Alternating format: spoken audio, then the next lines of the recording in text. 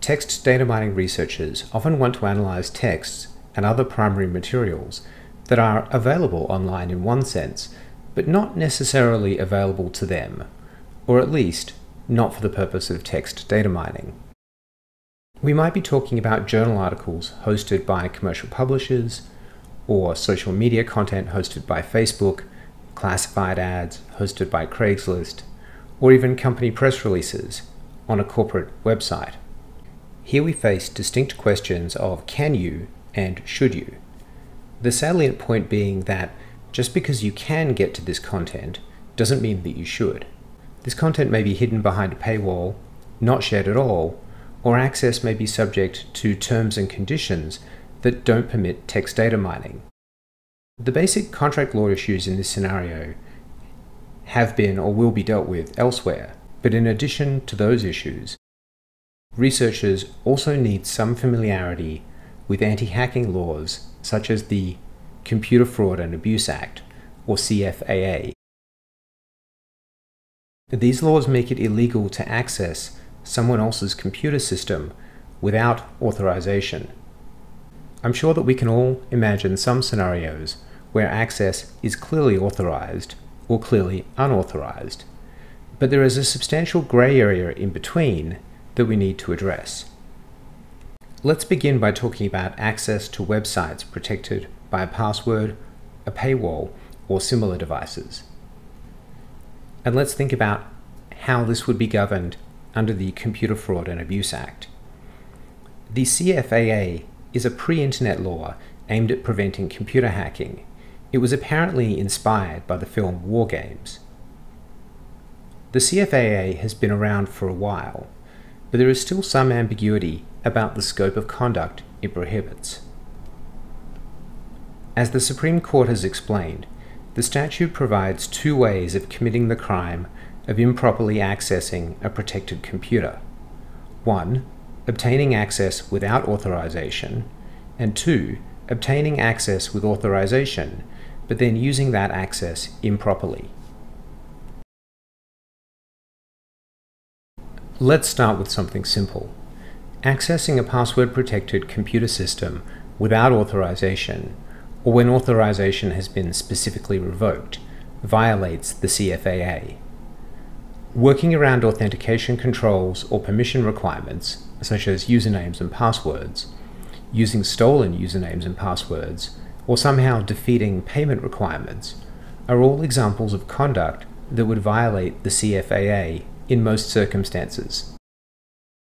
This kind of conduct should be strictly avoided. So much for the easy cases of breaking and entering.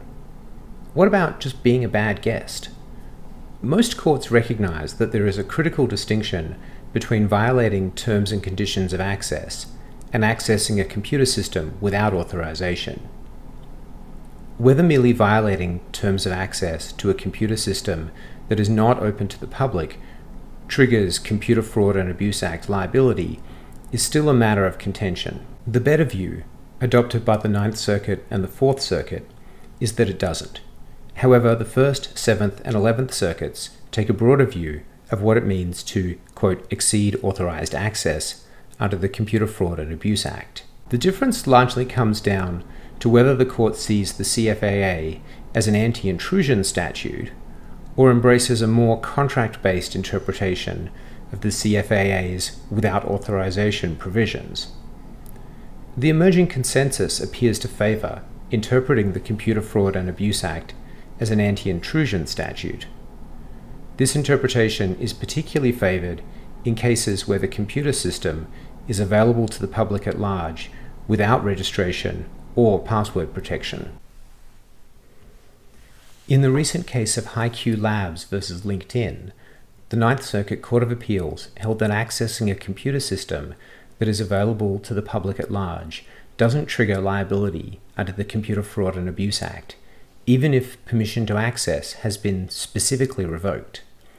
The Ninth Circuit reasoned that the CFAA is best understood as an anti-intrusion statute and not as a misappropriation statute, and thus obtaining information by scraping that was available to anyone with a web browser fell outside the scope of the CFAA. In early 2020, the District Court for the District of Columbia addressed potential liability under the CFAA in a research context. The court in Sandvig v. Barr held that accessing online hiring websites for the purpose of conducting academic research would not necessarily violate the access provisions of the Computer Fraud and Abuse Act, even though such access would clearly violate the website's terms of service.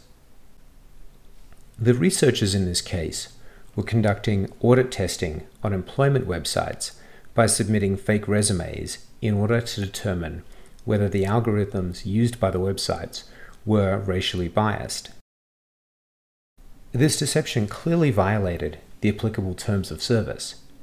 Nonetheless, the court concluded that the CFAA does not criminalize mere terms of service violation on consumer websites, and thus the plaintiff's proposed research plans are not criminal under the CFAA. At the time of recording, the US Supreme Court had agreed to hear a case addressing these issues, but the hearing date has not yet been set. So allow me to sum up our recommendations on this topic. To avoid civil and criminal liability under the Computer Fraud and Abuse Act, researchers should not defeat access controls to non-public computer systems. Researchers in the 1st, 7th, and 11th Circuits, i.e. the states of Maine, Massachusetts, New Hampshire, Puerto Rico, Rhode Island, Illinois, Indiana, Wisconsin, Alabama, Florida, and Georgia, should also refrain from violating terms of service that govern access to non-public computer systems to avoid liability under the Act. Researchers in those jurisdictions planning to violate terms of service for access to computer systems open to the public are in a slightly better position, but they still face considerable risk. Outside the 1st, 7th, and 11th Circuits, we believe that the view that the CFAA is an anti-intrusion statute should hold sway, and thus a mere violation of terms of service should not trigger liability under the Computer Fraud and Abuse Act. Of course, the Supreme Court may hold otherwise, and we will be watching the case of Van Buren versus United States with great interest.